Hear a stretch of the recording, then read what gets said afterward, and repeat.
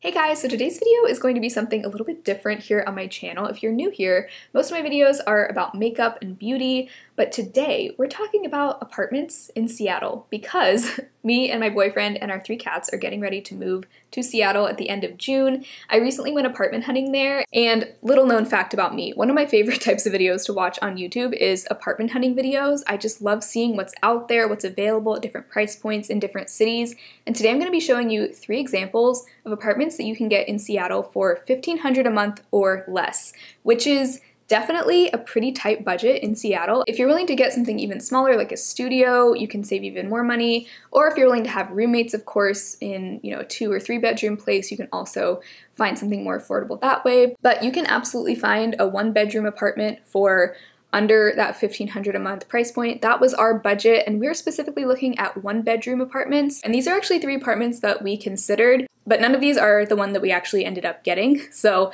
funny story, I haven't even toured the one that we're getting, but that's because it's a building that I lived in the past. So we're moving in sight unseen, but I'm already familiar with the building, so it's fine. But I don't recommend doing that. I definitely recommend going and touring apartments before you decide which one to rent. But I wanted to just show what you can get and just to give a little bit of background on what we were looking for. So like I said, our budget was under $1,600, but ideally under $1,500 a month. Square footage wise, we were hoping for ideally something around 700 square feet, but we were willing to go as low as like 500, 550, around there. We wanted laundry in the building. Didn't have to be in unit. Of course, in unit would be great, but as long as there's a laundry room in the building, we were fine with that. Other than that, we're really not too picky. Some nice to haves were obviously like a dishwasher, a balcony, and then we were also really hoping to find something that was not on the ground floor and also a building that was secure entry where you have to be buzzed in. I was really hoping not to get a building where you enter the unit from the outside just for safety reasons. And then of course, location. We did have a few neighborhoods that were kind of on our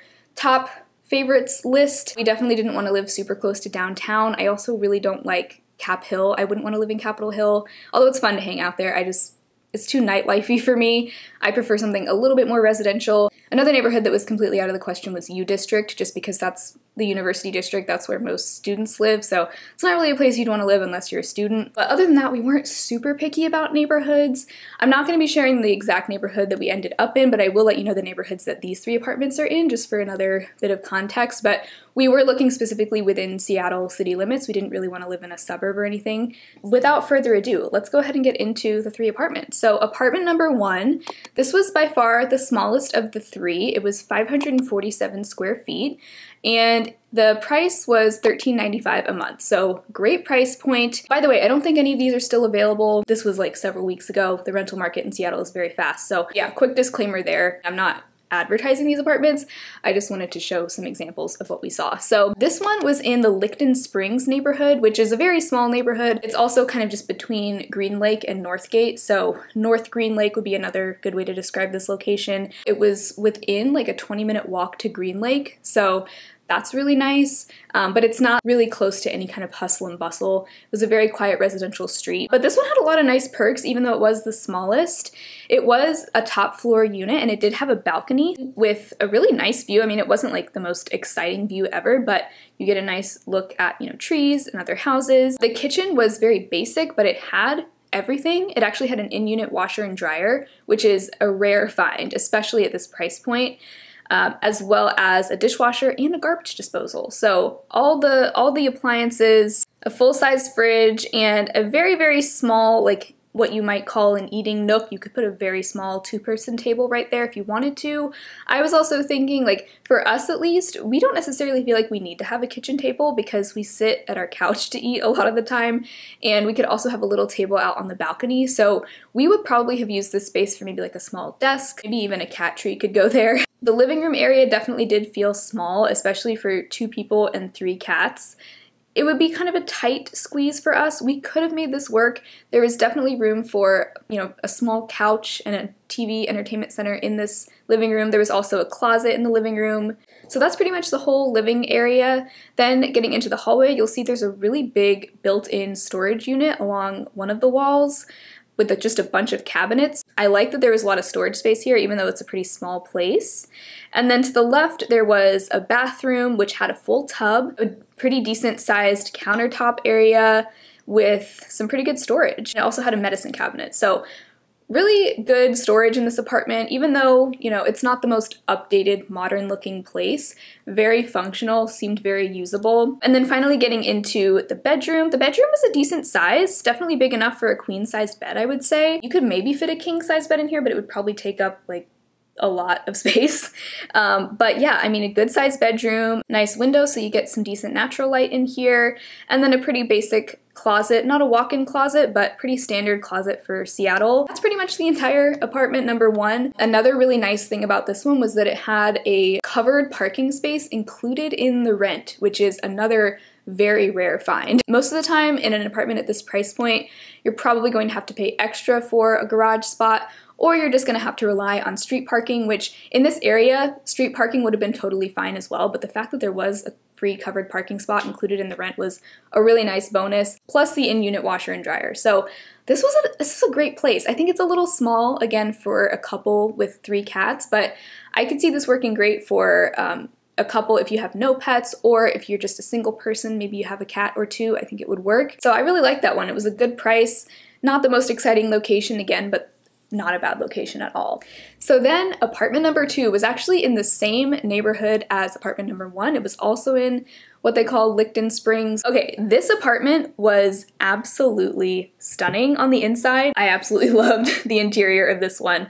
This one, like I said, was in the same neighborhood, although I would say that the location of this one was slightly worse than apartment number 1. It was in the same neighborhood, only a few blocks away from the previous one, but it was right off of Aurora Avenue, which if you're familiar with Seattle, Aurora is a really busy, basically main highway that goes all the way north and south through Seattle. Parts of it can be a tad sketchy, and I did feel a little bit, I have to say, I felt a little bit nervous about this location. Even though the building itself was very secure, it had like a front gate that you would have to be buzzed into, and then another door that you would have to unlock to get into the building, and then you enter your unit from the inside. So the location, not so good, which is why I think the place is so nice looking for this price point. So this one was exactly $1,500 a month, which this, let me just say, an apartment this nice in a more desirable location would probably be closer to $2K a month. Like it was so nice.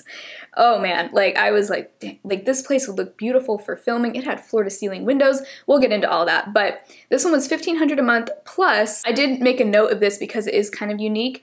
They also just do a flat fee of $200 a month for all of your utilities, and that includes internet, cable, electricity, all of that. So that's a pretty good deal. Usually most places will say you're on your own, you set up your own utilities, internet, all of that.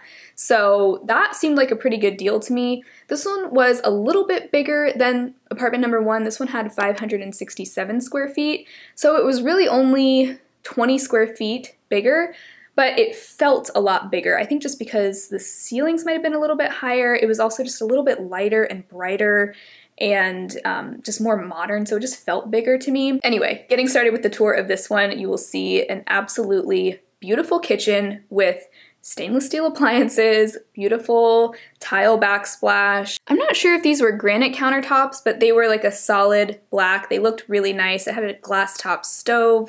All the appliances looked brand new. It even had a built-in microwave, which most places don't have. So I loved the kitchen. Nice big sink with a sink sprayer. And if you guys watch Cash Jordan, he does New York City apartment tours and he always points out the sink sprayers. We love him. But that was the kitchen. This also had a nice area next to the kitchen where you could definitely fit a good sized kitchen table. And you'll see these floor to ceiling windows. You can see though, the view is really nothing special outside these windows. And again, that kind of goes back to the location not being the greatest. And then also a nice big living room area. This one was a very open floor plan compared to the other one. The kitchen and living room were just one big space. A lot more spacious than the previous apartment. And then getting into the hallway, we have the 1 bedroom, which was again a really good size. You could definitely fit a queen size bed in here. It had 2 windows that just faced another building, so really non-existent view, but that's okay. And it did have another closet, similar size to the other one, just a small closet, but would definitely work for 2 people, I think. Then out in the hallway, you have a nice big hall closet where you could keep cleaning supplies, you could use it for linens, coats, whatever. Beautiful, very new looking washer and dryer in this unit as well. And then finally we have the bathroom, which was also very nice, very big. It didn't have a tub though, it only had a standing shower. Again, about the same amount of counter space and like drawer cabinet space as the apartment number 1. But much more modern looking. It also had a frosted glass window in the bathroom, which is really nice. I like having a little window in the bathroom just to bring some light in. So that was a nice touch. So that was the entire apartment number 2. I thought this one was absolutely stunning, even though the location was not great. And then as far as parking, there was no parking included, or there was no garage even, so you just have to do street parking, which it was pretty easy to find a place to park on the street. We actually did apply to this one and apartment number 1, but we ended up going with a different one. We applied to 3 places and we ended up getting the one, like I said, in the building that I used to live in. That was also our first choice. And also I will probably show like a little apartment tour of our new place once we're settled in. Like I said, I didn't even tour this one on my trip, so I'm not able to show it to you in this video, but that is the one we ended up going with. But we did apply to those other 2 as backup, and this really pretty one, I think somebody else had applied before us, so we never heard back from them. So then apartment number 3, this one we weren't really considering. This was kind of like a backup to our backup to our backup. Like it was kind of just there so that we had this option just in case we didn't get any of the 3 that we had applied to. This one was in the Bitter Lake neighborhood, which is very far north. Not a bad neighborhood at all. It's just pretty far from everything. It's far from downtown, but it's a reasonable drive to downtown. Like you could probably get downtown in about 20 minutes with no traffic. So it's probably obvious, but you know, the further away from downtown you go, either north or south, the more affordable options you can find. But anyway, this one was $1,500 a month or $14.99 a month, and it was the biggest one by far. This one is 780 square feet, which felt huge. For a 1-bedroom, that is big. I mean, I've seen 2 bedrooms that were 700 square feet, so this was very spacious. I just can't get over how massive this one was. So you walk in the door and immediately you have a little coat closet there, and then you have this extra, I guess, storage room. The water heater was in here. I guess this is just like a giant storage room.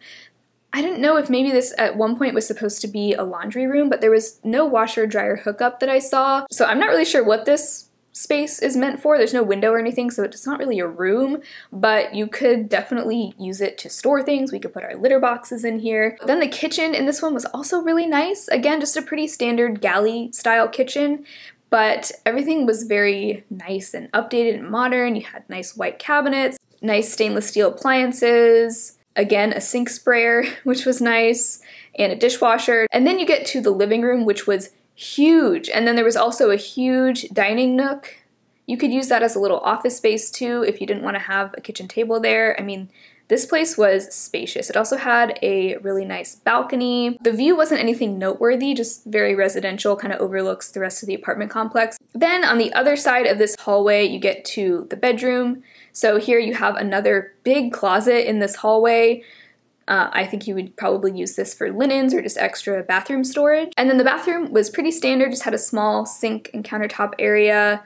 No medicine cabinet in this one. Not a lot of bathroom storage, but I think that the ample closet space out in the hallway makes up for it. And then this one also did have a full-size tub. And then finally we have the bedroom, which was also really, really spacious. Once again, you could absolutely fit a queen-size bed in here. If not, you could probably squeeze a king bed in here. And then a big closet. The closet actually had 2 doors, but the entire thing is just one big long closet. So plenty of closet space for 2 people. I was just blown away by how much closet space this place had and just how big it was in general. So definitely don't disregard those farther north neighborhoods if you are looking for something that maybe has a little bit more space and more bang for your buck. If you're willing to live a little bit further away from the hustle and bustle, you can definitely find something bigger than like 500 square feet at this price point. Again, there was no washer and dryer in this unit, but there was a laundry room just down the hall with coin-operated washers and dryers, which is pretty normal in Seattle. I honestly don't mind as long as there's laundry in the building. I don't really care. And I also think even though it's kind of annoying to have to go down the hall to do your laundry and then pay, usually it's like $1.50 to $2 for a load of laundry. But by not having a washer and dryer in your unit, you're also saving probably quite a bit on utilities and both water and electricity to power the dryer. So I almost wonder if having the in-building coin-operated unit might actually be cheaper in the long run for you than having it in your unit. I'm not sure. Does anybody know? I just something I've wondered. This one also did have a garage. I'm not sure, you probably do have to pay for a garage spot, but there was also plenty of off-street parking, like it had a pretty big parking lot. So parking seemed to be really easy. I don't think you would have to park out on the street. But those are the 3 units that I wanted to show you guys in this video. I know this is a very different video for my channel, but I had a lot of fun doing it. If you're new, welcome. If you're interested in subscribing, I'd love to have you. I post 4 videos a week. I'm getting ready to have a big moving to Seattle vlog series coming up, so I would love to have you stick around. But I would love to hear in the comments below, which of these 3 apartments would you pick if you were choosing between just these 3? I would love to know. Thank you so much for watching today's video. If you enjoyed it, be sure to give it a thumbs up, subscribe to my channel if you've not already, and hopefully I will talk to you very soon in my next video. Bye.